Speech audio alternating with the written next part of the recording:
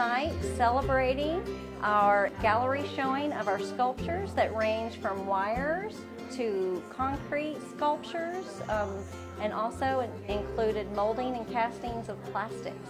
It was a fun and adventurous class, and I believe I enjoyed it just as much as each and every student did. Personally, I've always been drawn to creating three-dimensionally. I think the most exciting thing about sculpture is being able to take nothing and create something. Well, I've always done a lot of drawing, mostly drawing.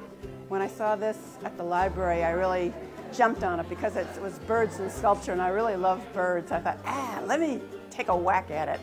So, and it's really been great to try something different because I think you're freer in a new medium than with something you've done for a long time. I've been interested in it. The last sculpture I did was in high school with a soldering iron and some wire, I recall.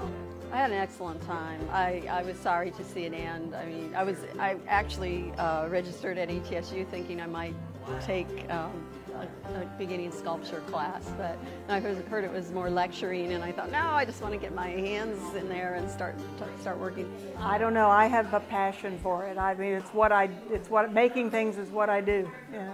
I had not considered myself somebody who was much interested in meeting a whole lot of new people at this point, and I have loved meeting the 10 plus Angelique and getting to know them, and I've made some good friends out of this, and I really have enjoyed that part. That was a surprise to me. Angelique was the perfect instructor for this. She was totally encouraging. She was focused on safety.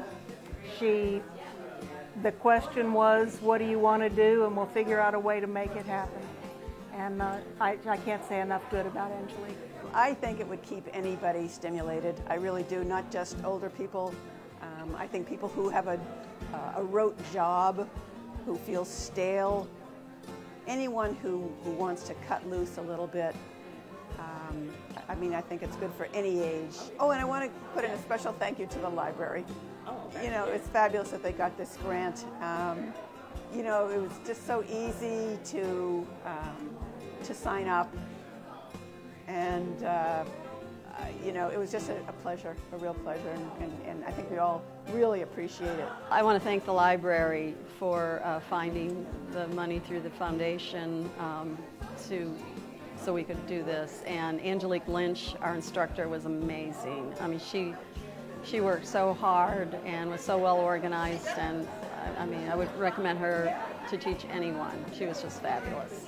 It's wonderful to explore art and be creative, and it does help energize the mind, the body, the soul. It truly does. And I feel that, you know, sculpture does that for me, and I want to share that with others.